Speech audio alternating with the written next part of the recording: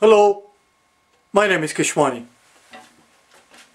That's Keshwani, Keshwani. We are here because we want to learn how to solve algebra word problems. Today we'll do our problem number 192.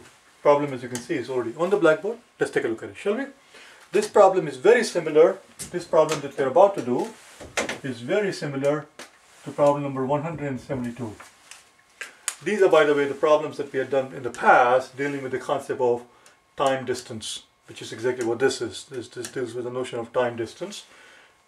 166, 167, 172, 176, 181, 182, 186, 187, 91, 92, 193, 194, 98 and 99 is what we'll do after this. But these are the problems that you'll find in case you're interested in practicing problems, word problems dealing with time distance. And as I said, this one is 192 is very similar to what we did in 172. So let's take a look at it. It says, yesterday I walked 35 kilometers. I walked part of the journey at 4 kilometers per hour. I walked part of the journey at 4 kilometers per hour.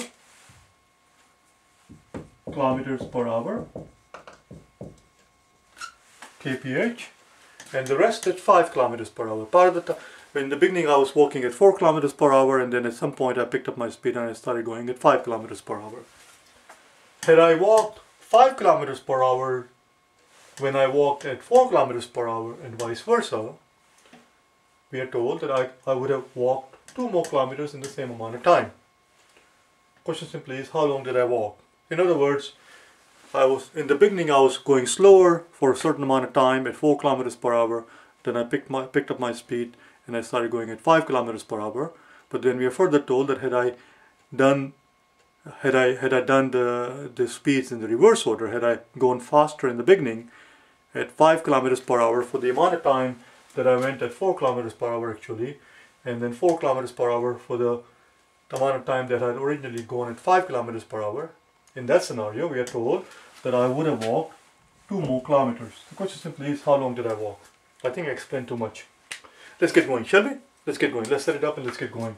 So, as I said before, the problem, of course, obviously deals with the time distance problem, and the most basic concept that we need to understand here is that the distance that we travel has to equal to the speed times the time. And the reason we are doing this thing right here is to introduce the variables. D we're going to use for distance, which is going to be in kilometers, and speed is going to be S. We're going to use letter S to represent the speed, which is going to be in kilometers per hour, and time we're going to represent with letter T, which is going to be in terms of hours. And as you can see, which makes perfect sense, that if we're going at 3 kilometers per hour, let's say for 10 hours, how long did I go at 3 kilometers per hour for 10 hours? I must have gone 30 kilometers.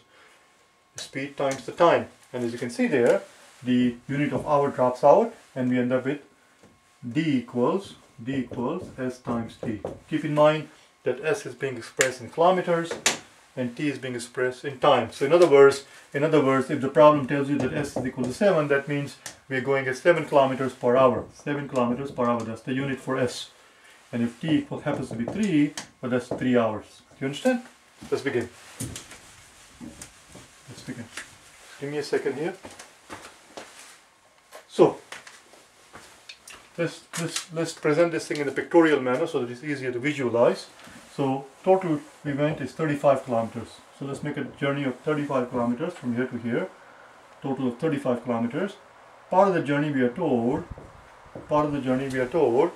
that we went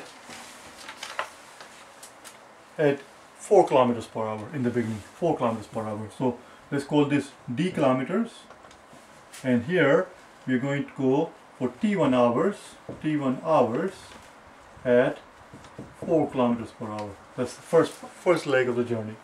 Well, if we cover D kilometers in the first leg of the journey, and since the total is 35 kilometers, the second leg of the journey must be 35 minus D kilometers. And that part, this distance right here, let's say that we spent T2 hours at 5 kilometers per hour. let's figure out the time from here. The time here, the T1 here would simply be, here's our formula. Distance has to equal speed times the time, which implies the time has to be distance over the speed. Distance over the speed. The distance is d kilometers. And the speed is 4 kilometers per hour. 4 kilometers per hour. Again, you can see kilometers is going to drop out, and we end up with d over 4 hours. D over 4 hours. I'm just going to write down d over 4 hours. Because the real estate is at a premium over here. Similarly, T2 here, the second leg of the journey where we spend T2 number of hours, that can simply be represented as the distance, which is going to be in this case 35 minus d over the number of hours, which over the speed, which is 5 kilometers per hour. There you go. That's your first part of the journey took T1 hours, which is simply d divided by 4. Second leg of the journey took T2 hours, which is equal to 35 minus d over the speed that we're going, which was 5 kilometers per hour. Now let's look at the reverse scenario. On the top, we need the room. It says, had I walked 5 kilometers per hour when I walked at 4 kilometers per hour. In other words, we're going to go 5 kilometers per hour for this many hours, T1 hours. And we're going to go 4 kilometers per hour for T2 hours. We're just going to do in reverse situation.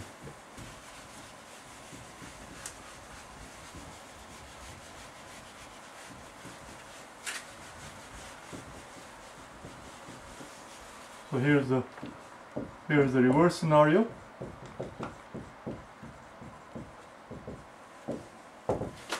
Here's the reverse scenario. Let's see what we get out of that. So here we're going to walk T1 hours. We're going to walk T1 hours at not 4 kilometers per hour but 5 kilometers per hour. And T2 hours at 4 kilometers per hour. Let's see how much distance we can cover going at T1 hours at 5 kilometers per hour. But remember, T1, the reason we did all this work is to get the T1 in terms of d here and the T2 in terms of d here, which is what we're going to use here. These are the bits of information we're going to use in the second scenario here. So T1 hours, which is d over 4 rather, not 5, d over 4 hours times the speed, which is 5 kilometers per hour. Again, we can see, as you can see, the unit of hour is going to drop out. The unit of hours is going to drop out, and it gives us d times 5, which is 5d over 4 kilometers. You see, we are left with the unit of kilometers. Now let's do the second part here. Similarly here we are going T2 hours, but T2 is right here, 35 minus d over 5. So it's 35 minus d over 5. That's your T2 right here, the whole of that thing right here. T2 equals this quantity. That's how many hours? At 4 kilometers per hour. Oh, I did not write down the unit here. Blast it.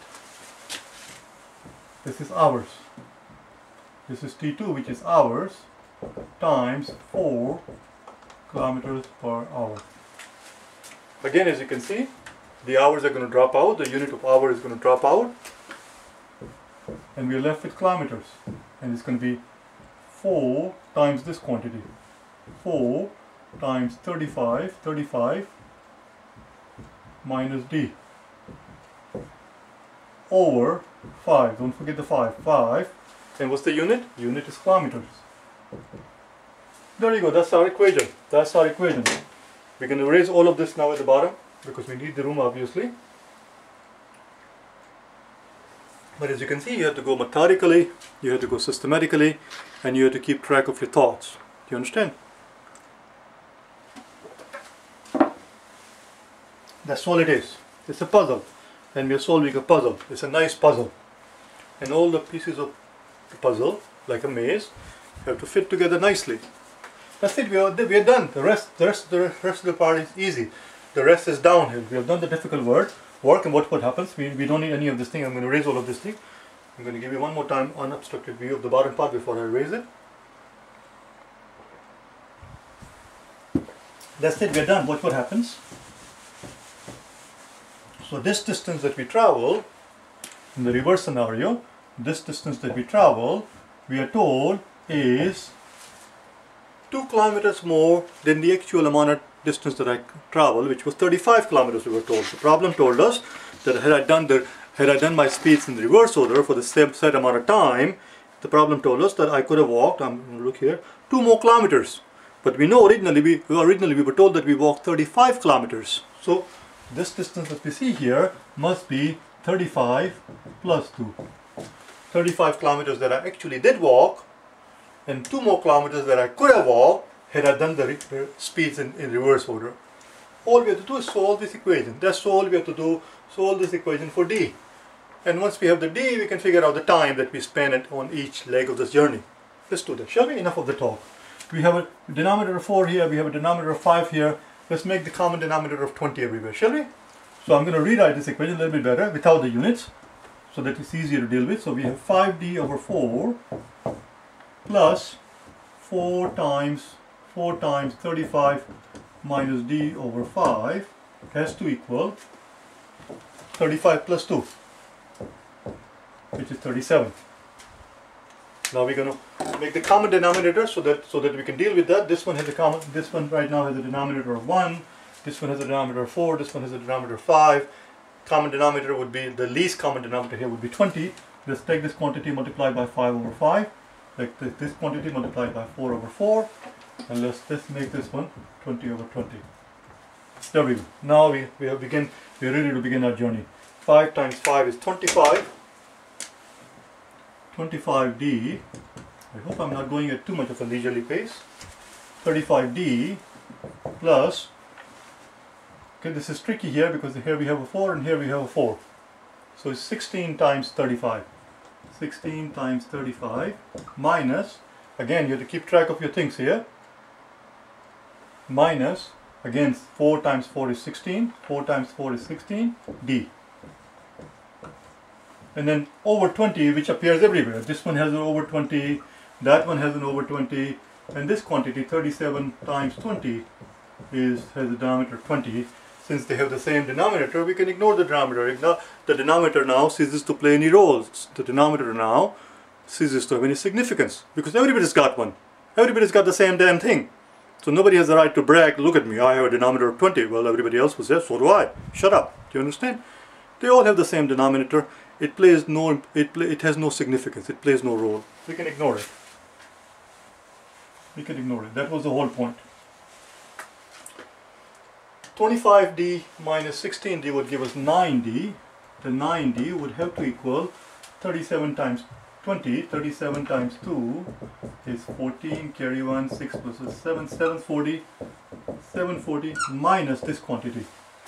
35 minus 16. 35 minus 16. I don't recall doing this much.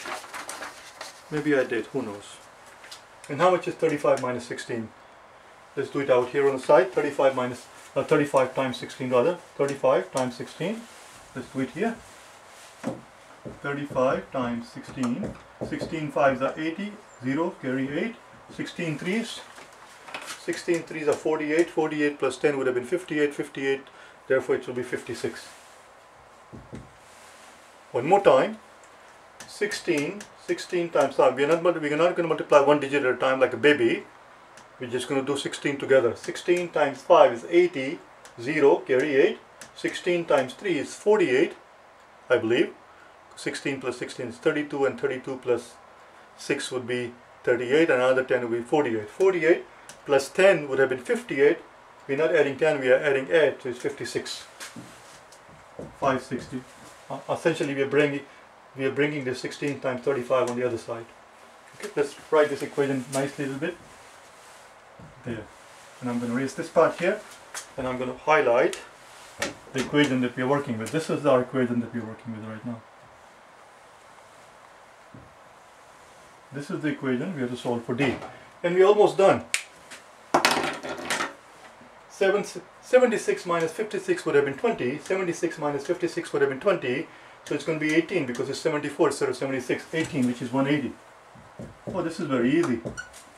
Multiply the whole equation by 9. Multiply everything by 9 here. And if we do that, the 9 is going to drop out, and turns out that D is equals to 180 over 9, which is 20 kilometers. Which is 20 kilometers. We're not quite done yet because the question was not how long, the question was not what was the total amount of distance I walked. The question actually was how long I walked. The question I was asking is how long did I walk, not how far did I walk. So we have to do one extra step. Let's do it on the top, shall we? Let's do it on the top. I need the room again. So again, draw your picture. Makes it easy to look at it. Makes it easy to deal with it if you have something to look at. Because you have to keep in mind what D represents. D does not represent the total distance that we walked. D only represented, D was this distance, the first segment, which we just found out is 20 kilometers. And since we walked 35 kilometers, this distance must be 35 minus 20, or 15 kilometers. In the first part of the journey, we did it at 4 kilometers per hour. In the second part of the journey, we did 5 kilometers per hour. That was what happened actually. In actuality, we were going slower in the beginning, and then we picked up the speed later on in the journey. And the reverse scenario, of course, was the reverse scenario. Let's find out here. Let's find out. If you're going 20 kilometers at 4 kilometers per hour, in order to cover 20 kilometers at 4 kilometers per hour, it would take you 5 hours. It would take you 5 hours. And here we are going 15 kilometers at 5 kilometers per hour. At 5 kilometers per hour, 15 kilometers will take you 3 hours. That's all it was. It's not a big deal. The question was how long I walked, and the answer is I walked a total of 8 hours. Total of 8 hours. That's it, we are done. As far as the problem is concerned, we are done. What we're going to do now, as we always do, which is to take a few more seconds and make sure that our answer is correct. We're going to take a few more seconds to verify our answer. Make sure it makes sense with the second bit of the story, the second half of the story, the reverse scenario. Let's do reverse scenario on the bottom. In the reverse scenario,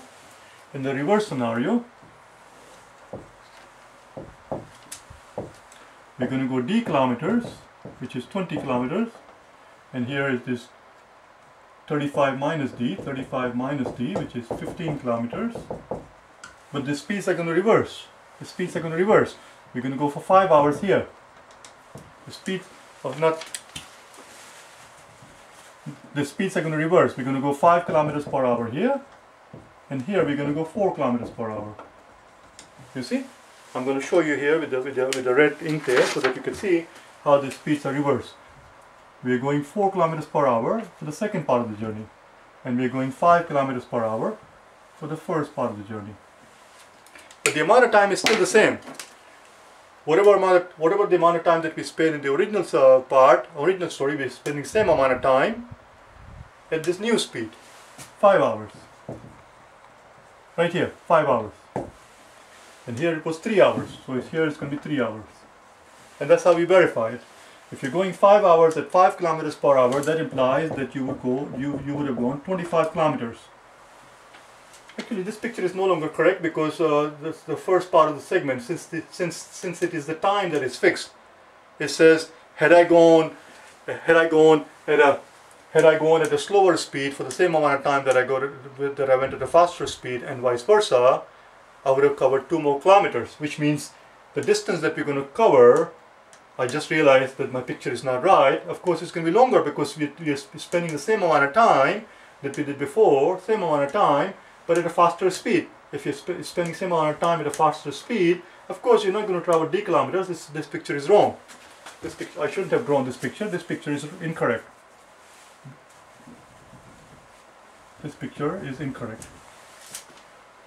It's the hours that you're looking at. 5 hours. I should have put here 5 hours. First segment of the journey, right here, 5 hours. And the second segment of the journey, 3 hours is what I should have done. This distance was the unknown quantity, which we just found out is 25 kilometers. And here, 4 kilometers per hour for 3 hours implies that you would go 12 kilometers per hour. 25 plus 12 is 37 kilometers which is indeed 2 more kilometers more